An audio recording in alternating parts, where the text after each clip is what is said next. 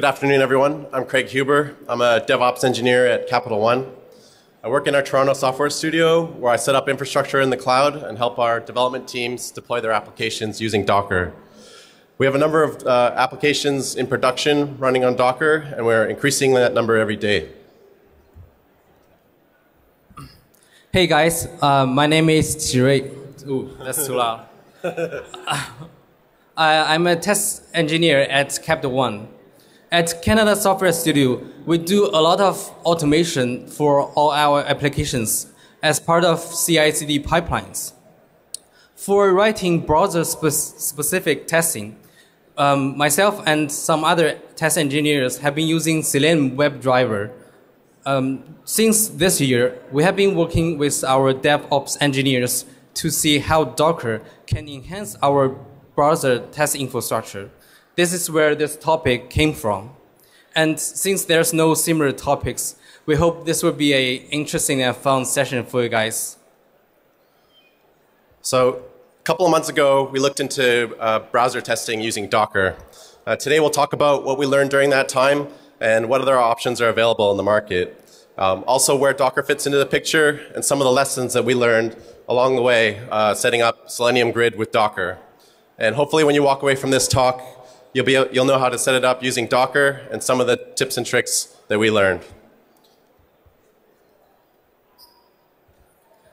I should stand away. Before I jump into the options for remote browser testing, let me give you guys some background on Selenium WebDriver, the tool we use to automate our browser testing, and also a set of issues that I have faced when I start to automate our tests that eventually led me to think about remote browser platform. So first, Selenium WebDriver is an open source tool for browser testing. It provides a set of drivers to control your local browsers. It also has a set of APIs to specify browser actions. For example, it can control open or close browsers. It can also click buttons on a page or enter user credentials in the login form or wait for some element in the page to show up. WebDriver APIs support most popular programming languages, so any developers or testers can easily pick up and start automating tests. Now, here are the issues that I have experienced when I start to automate browser tests. First one, and the worst one is, browser test is slow. How slow? This slow. So even with automation, a medium to large scale testing project can take hours to finish. Now, I really don't want to end up like this guy, so I need to reduce my testing time by start thinking about parallel testing.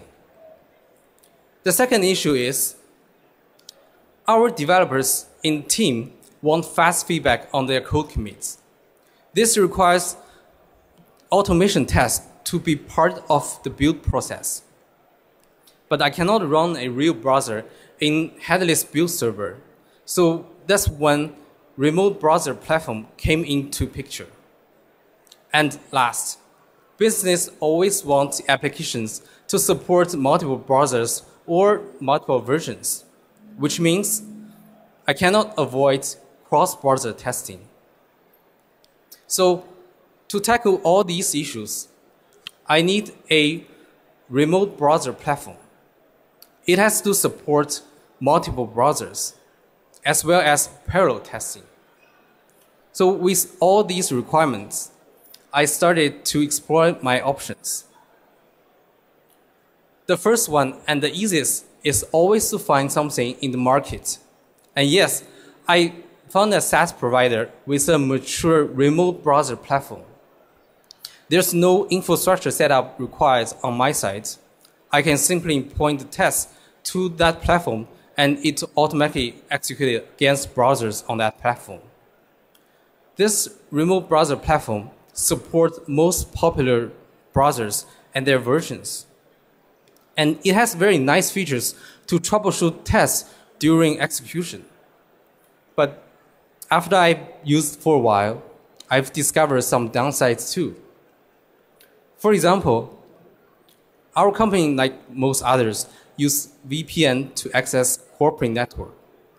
It took me some time to set up VPN connection between this remote browser platform and our corporate network. And even after that, I've discovered the network connection between those two was slow. So the overall testing execution time was much longer than expected. So this doesn't really solve the slow issue. And on top of that, for a monthly subscription, it will cost me more if I want to start parallel testing. Eventually, I realized that this is an optimal solution for me. So I turn away and start looking for something else. Now, for those of you who knows Selenium WebDriver, you may also know my next option, which is Selenium Grid. At that time, I was about to roll my sleeves and build my own grid, like the guy in the picture. But I didn't, mostly because I don't have an awesome server room like he does. No, that's not it. But I do turn away from this option. Before I tell you guys why, let me give you guys some introduction on Selenium Grid. In a traditional grid setup, you have a set of Java processes called nodes. Each is hosted on a physical or virtual machine. All these nodes register to a single process called hub, with the browser information that are installed on the same node machine. So once all these nodes are registered, the grid setup is complete. Now I can point my UI tests to the hub machine. So when the tests run, they are automatically dispatched to one or more node machines, where browsers are created and execute them.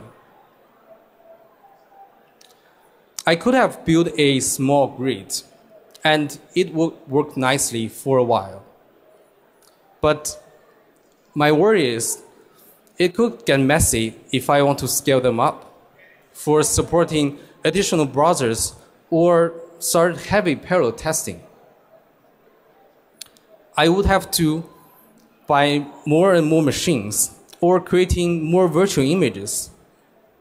And I also need to manage all these machines and connectivity of the entire grid. That can be non-trivial work on a daily basis. And too bad. Other teams cannot really easily replicate my setup without going through the entire process again. Thanks. So finally, I stopped this path. And after I explored both options, I felt myself at a dead end. To be honest, I was sad for several days. But all hope was not lost. That's when I discovered there are Docker images for Selenium Grid. Now, let me pass to Craig, who will show you how Docker saved the day. Thanks. So using Docker and Selenium Grid, we were able to greatly simplify our entire setup. We now have the ability to scale on demand. We have much better performance and easier management compared to the options that Chiri just discussed. And on top of that, we can control our costs because we're running in the cloud. So what does this all look like? We still have the hub and the node, but this time now they're running in Docker. We have different browser versions running in their own containers. And we could have set this up all on one machine, but we have several Docker servers for added performance. And since we're running in the cloud, we scale up based on CPU load. So new servers are added to the swarm automatically. To get the hub and the nodes to communicate across Docker servers, we added we enabled swarm mode So the added benefit of running in swarm mode is that we can scale the different browser versions up and down as we like.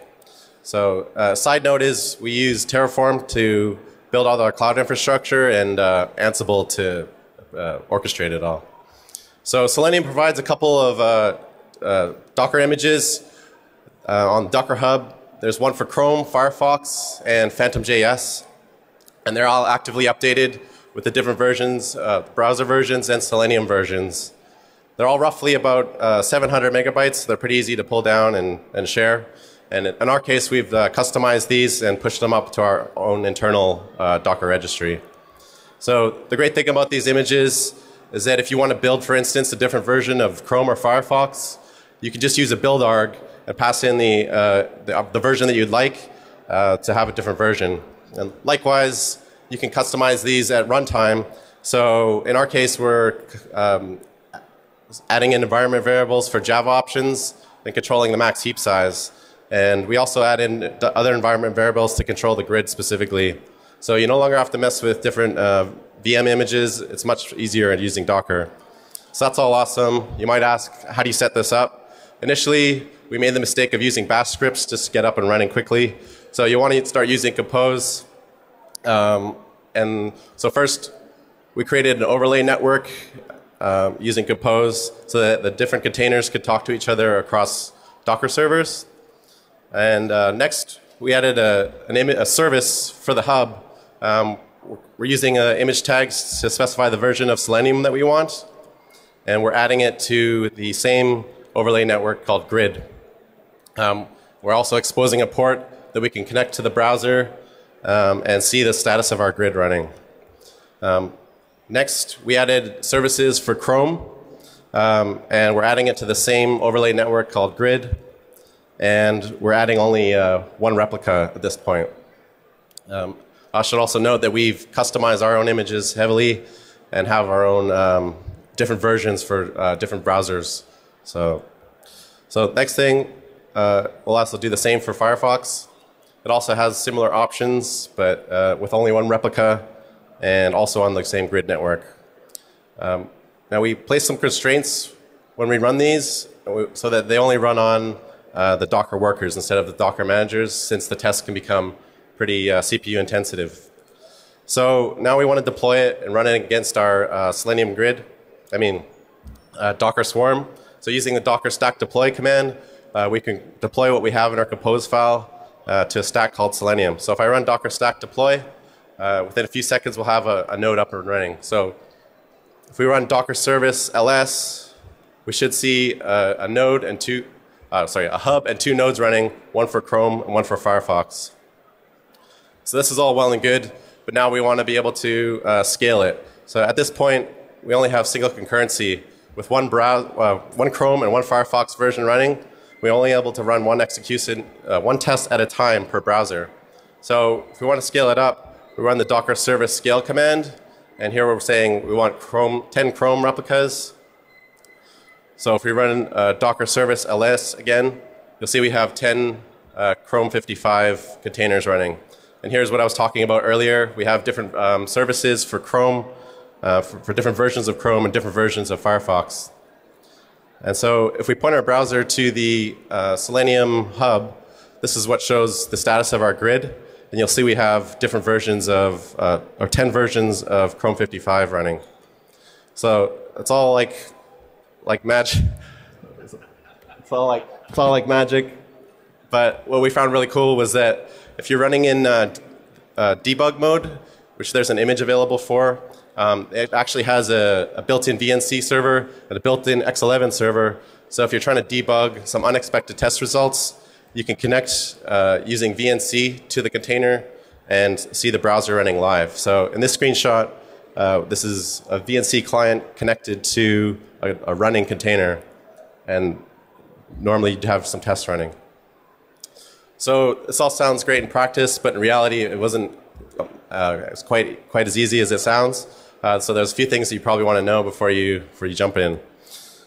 First, there's no image for Internet Explorer or Safari. So if you're planning to use those versions, you're out of luck. Second, getting the hub and the node to communicate across Docker The Docker servers was a little bit tricky at first. We just had to pass in some environment variables so that they would know how to communicate with each other. But once you've solved that, it's pretty smooth sailing. Sometimes the nodes become unresponsive after a test runs. So this is easily solved just by starting and stopping the container. Also, we found that passing in some environment variables for the Selenium hub to control the timeout sessions helped a lot. So what does this all give you? We no longer have to wait for a VM to start up, or long session creation times, or complicated VPN setup, like we had with our SaaS provider. We found that our tests run 2 to 3 times faster, and if we want to run those even faster, we can just add more servers to our swarm to increase our capacity. With Docker Compose, the great thing is that we can share our Compose file and run the same setup on our laptop or with another team that wants to build their own grid. And since we're running in the cloud, we only pay by the minute. So as opposed to a SaaS provider that charges a flat monthly fee, we shut down all our instances at night, and we don't get charged for what we're not using at night. So we hope that you're able to take these learnings away and build your own grid on Docker. Thanks very much.